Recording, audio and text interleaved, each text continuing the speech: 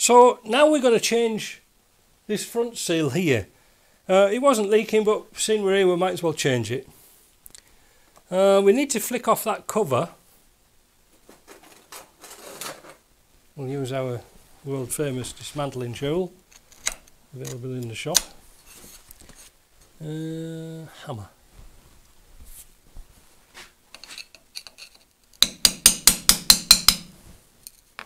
You invariably destroy these taking them off. Don't think you're going to use them again.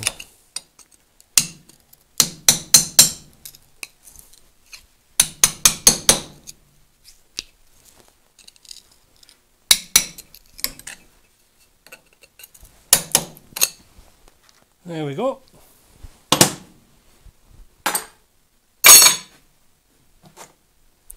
Now, there are various different types of seals on here, and I hope it's the one. Yeah, it's got a circlip in it. Bit of brake cleaner. There are some seals that's put in from the inside, the early ones. They were a nightmare.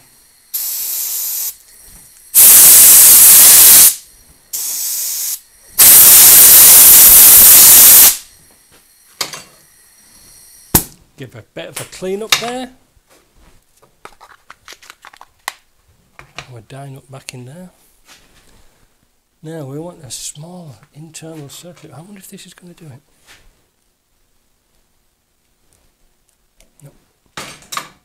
Big.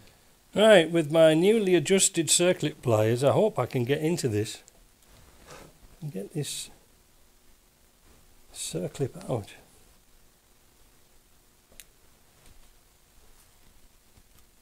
Yes, there she is. Now, using the same method, we shall try and drill that out.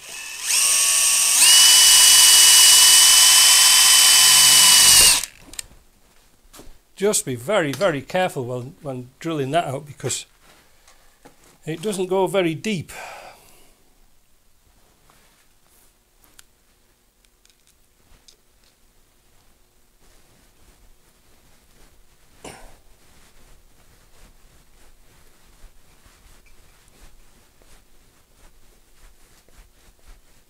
And sort of the action of screwing your screw in will force the seal out. I know you can't really see much, but believe me, it might be working. Might, I say. There we go. There's the seal out. See what I mean? By screwing it through, you'll jack the seal out. Now the spring clip has come off, naturally. Throw that away, we don't need that. Bring that up. Oh.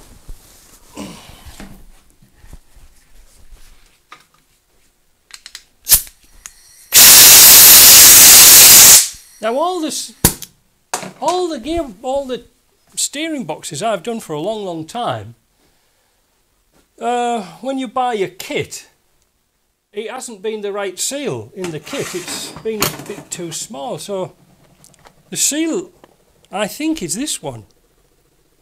Indeed it is, because there's two different types of seal. Now just let me go and look for one. So here we go. Two types of seal. This one fits into this gearbox with the metal cover on, but this one fits on the boxes without a cover on. You can see they're completely different. You see that? This is a small shaft and this is a large shaft. See, this one won't even go on. It won't even go on this shaft. So just be careful of that. Just be careful of that, because the thing is, if you've got a later box, they give the number of this one for this seal. It's a very tricky one to do. I'll read it out what size it is. It's 20 32 7. It's in millimeters. So that's the seal you need. And there goes the phone. Back in the tick. Yeah, so I've just got a plastic pipe fitting, ground it down a bit, and this should, oh look at that, snug as a bug. There we go. Don't be afraid to grind up bits and pieces. That's going into my box of bits, useful tools. Oh, it's funny, I was chatting to JP a couple of weeks ago, you know, because I have some stupid jobs and things like that, and he said, why don't you buy yourself a lathe, Mike? And I said, but I need to get all the tools. And I says, not only that, I said, the last time I touched a lathe was when I was 16. And I said, you've got like 40 years of experience. So,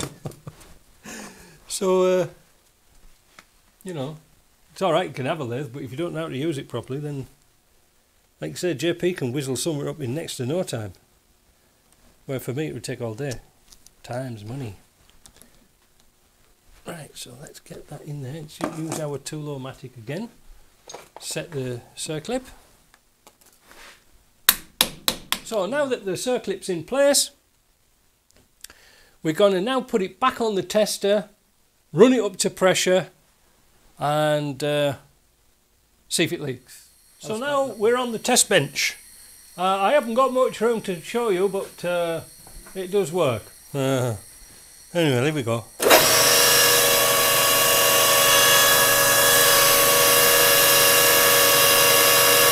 It feels really, really good.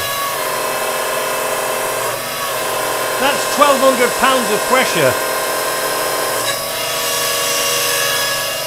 If it was going to leak, it would squirt a jet all over the place. It's good.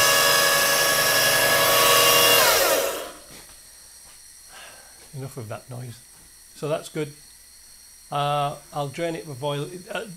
This is a good little test setup, but boy does it get through some ATF, because like the system itself, I don't know if you can probably see down here. There. I've got a sink under that red grill there, so I can put a steering box on it, open it up and drain it out into the container.